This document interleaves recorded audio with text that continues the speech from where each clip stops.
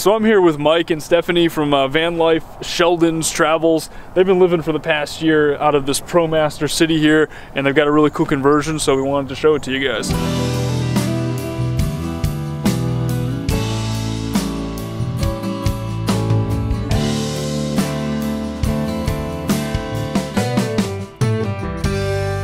So we're gonna take a look at the outside first and then take a look on the inside. So Mike, you wanna show us around? Yeah, start off in the front here.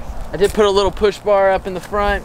It's tiny just so we can add a couple light bars here after we get into quartzite. Got a rain deflectors. Cameras up top in all four corners. 200 watts of solar up top.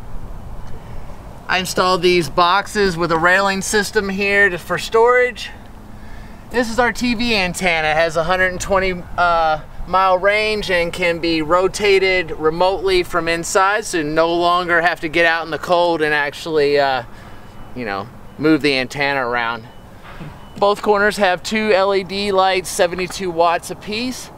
This box actually holds our screen room that attaches to our ARB awning that extends out about, I think it's 8 foot by 4 foot, 8 foot tall.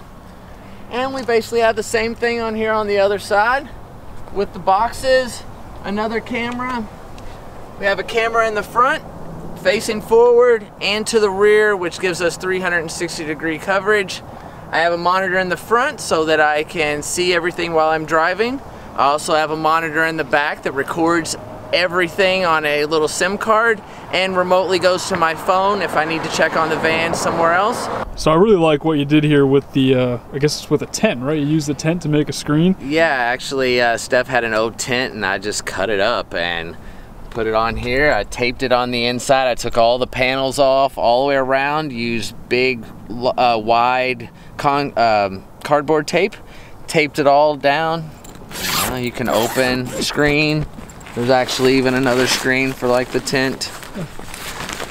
I plan on buying a new tent, and if I find one at a yard sale or something and redesigning it. And I'd like to have this same setup on the back doors. Yeah. And so finding a tent that I can buy that I could use the sides and the back is what I'm looking for. That's not $200, because I feel bad if I cut up a $200 tent just to tape it to the side of the van. So now that we've taken a look at the outside, Stephanie's going to show us inside the van. All right, let's check it out. All right, so welcome to our humble abode. We're going to start off in our kitchen area, as you would call it. So this is our sink, which works off a water pump, and then there's 7 gallons under there, and we have a gallon and a half underneath. This is our oven, which works off a 1 gallon propane, which is actually stored right here next to our fridge. Of course, above the oven we have all of our like coffees, teas, granola bars, instant foods, sugars, like kitchen accessories. So up top is our surveillance, and then next is our TV. Our TV is actually a 24-inch internet smart TV. We can watch YouTube, Amazon Prime, all of that right on our TV, and it actually hooks very well into this 120-mile antenna.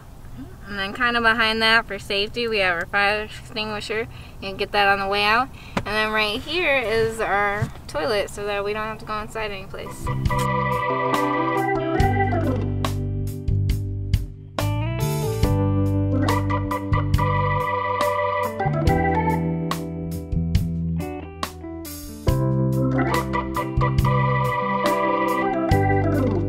So one of the things that I really like about their setup here is that they have all this open floor space inside. Yesterday we actually just kind of hung out in here for a couple of hours, and it was like kind of easy for them to like have people over. They said they had a couple of people in here before to like have dinner and hang out, so I really like that, but it also makes you wonder what you guys do for storage. To answer Nate's question, we actually have a lot of storage in this van. We've used all the little crevices to actually store things. We've actually put a lot of can storage on the side. We actually have real silverware in this drawer. A junk drawer like everyone has. A little electronics drawer. But underneath the bed, we actually have most of our storage. We keep our 2 shower bags, our electronics box with all our school laptops, Sheldon's bed, our clothes, and behind in this little crevice here is 4 Optimum Deep Cycle marine batteries with 55 amp hours apiece, and my fuse panel and all of my wirings under the bed. This kind of gives you a little small look of how the bed actually works. You can see it kind of pulls up and extends out when it's open. We'll show you how that works a little bit better, but this kind of gives you a little underneath the bed view.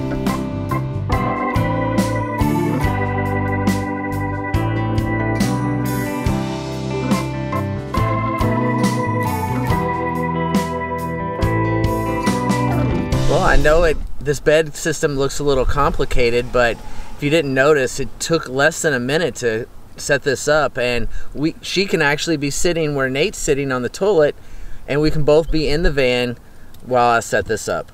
It was really great getting the chance to hang out with Mike and Stephanie the past couple of days here in New Orleans. They've got one of the best compact cargo van conversions that I've ever seen. I mean, between all that space in there to be able to kind of hang out and like entertain guests with the table in the middle, and then the oven and their sink set up, and then their power supply and everything else that they've done with it. It's very, very impressive, and it was really neat to be able to see it up close and personal. They've been living full time out of that Promaster city for the past year now. They've traveled all up and down the east coast of the United States, and before that they were living out of a Kia Soul that they had a custom camper car built into, and they've got videos on all this stuff on their YouTube channel. It's Van Life Sheldon's Travels. I'll put a link in the description below, like I said, and then I'll put one at the end of this video so that you guys can find their channel. Be sure to check it out. Thanks for watching. I'll talk to y'all in the next one.